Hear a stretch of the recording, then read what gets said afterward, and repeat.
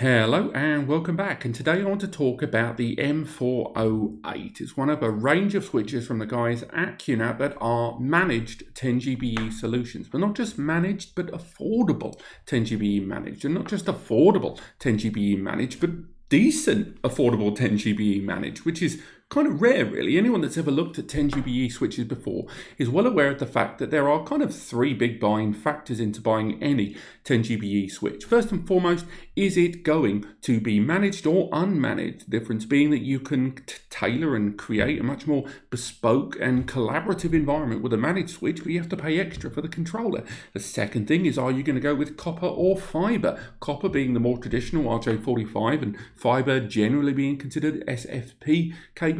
Normally you have to choose between them to a greater or lesser degree. And thirdly, you have to talk about protocol. Are you going to be utilizing a switch that's basically going to just manage, or do you want one that's actually going to be proactive with regard to security, with regards to combining ports and connections, and ultimately giving you a far more controllable and customizable platform? What I'm saying is this device for about 350 Nika is all of them. It is a 10GBE solution that arrives with support of both RJ45 copper and 10G base T copper, along with SFP 10GBE with these combo slots there. So if you have a look at the front of that switch there, we've got 8 1GBE ports there, and again standard 1GBE, we've all utilized it before, but these combo areas where you have these sets of 10GBE ports, 10 on each of those ports that we combine together in pairs, hence the combo, that allow you to have a combination of fibre and copper 10GBE. But it's more than that. It's more than just link aggregation, which in itself is already quite a useful tool. Link aggregation or port trunking is the ability to combine two ports and effectively double your available bandwidth and speed. You have to make sure that the source that you're dealing with, be it a NAS or an internet connection, is still giving you that amount of throughput to take advantage of it. But Mac and Windows environments have been taking advantage of link aggregation and port trunking now for a number of years. There are obviously other advantages to a managed switch that utilizes both of these environments. SFP is generally considered a much wider, longer area network where you can use much longer fiber cabling and maintain those performance benchmarks. Whereas copper, or 10G base T in the case of 10GBE ports, normally has around about 20 meters in it, and once you go over 20 meters you start to see degradation unless you go for quite high quality Cat6 and Cat7 cables.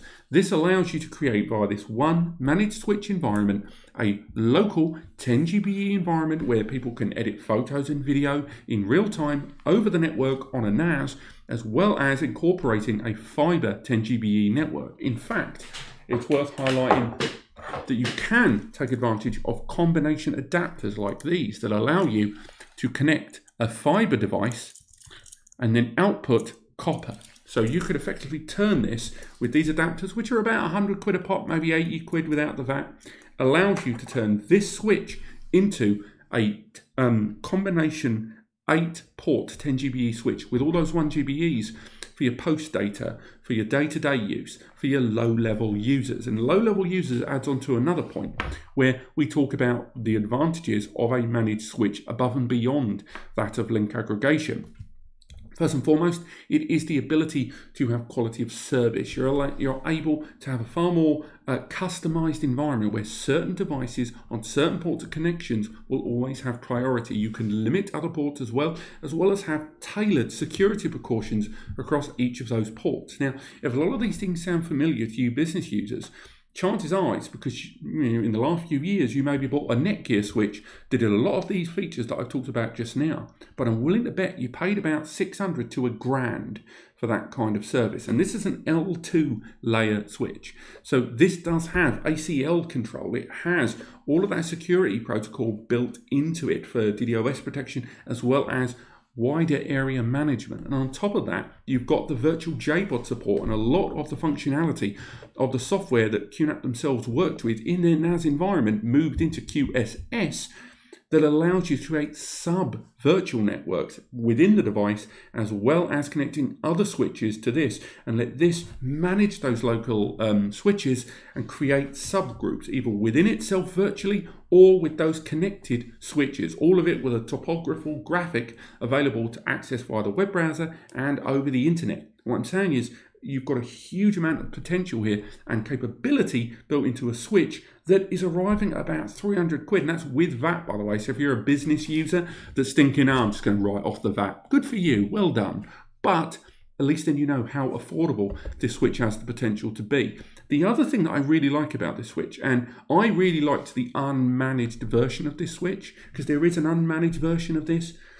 With the box, we'll get rid of that again, quite small. This is a 10 GBE switch that's absolutely riddled in ports. Let's see how much noise it makes. Because one of the other big complaints about a number of 10 GBE switches, and particularly enterprise grade 10 GBE switches, is the sheer amount of noise they produce. 10 GBE produces a lot of heat, and this switch, you know, has a lot of heat sinks inside and intelligent management of internal temperatures. The result is, with that rather quirky movable PSU there that rotates around the base, that we can connect this and leave that switch running, and we'll put it really close to the mic. That is the full extent of the noise of this switch. We've connected several devices to it for our software overview coming very, very soon. This is how noisy this switch is. Now, so for those of you that have been following a lot of my Ultrastar content that we were doing earlier on, and some of the overviews of the SA3400, as well as the brand new 53D, you will know that we were in close proximity with an enterprise grade 10G switch during those videos, and they had quite a lot of noise knocking around in the background. Now, that was a switch that was £700 and didn't have all of the features of this one, but as you can hear it there, let's bring that really close to the mic. That is the noise of this switch. It is an incredibly low noise 10 GBE switch, and anyone that's ever dealt with 10 GBE switches in the past will be well aware of just how much noise these things make. Now, when you get the device for the first time, it can be deployed immediately. You don't have to have any technical nous. This can be used the same as an unmanaged switch straight away. You can connect all your devices in, and the system will use its default value, so you'll never have to go into the software if you don't want to. But going into the software using QFinder, the QNAP NAS tool, a client for Mac and PC systems, as well as the mobile app as well, there is a mobile app, it allows you to configure the device, allow external access, create that bespoke security network for your home or business, and not have to spend a chunk of money, but with the added benefit that because you've got the ability to have link aggregation supported across those groups of 10 GBE ports, that you can have multiple editors editing on a NAS that was perhaps connected via 10 GBE ports here, have 3 editors running with link aggregation with 20 gig to the switch, and then you could have multiple 10G connections if you so choose, or get a couple of 10 GBE cards, fill up a NAS with tiered storage, some SSD, some hard drive combos, and allow multiple editors with this switch to edit on the NAS, with the 1 GBE connections to be available to low-level users doing post data or distribution.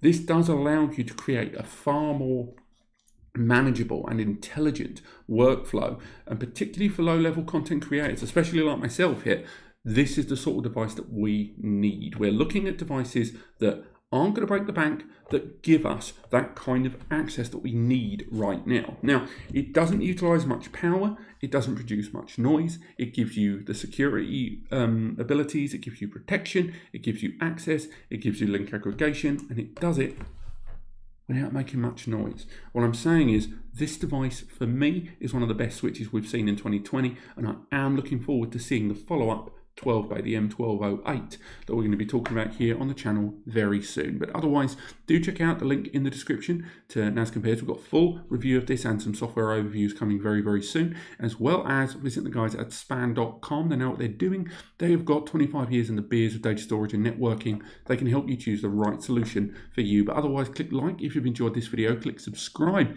if you want to learn more, and I will see you next time.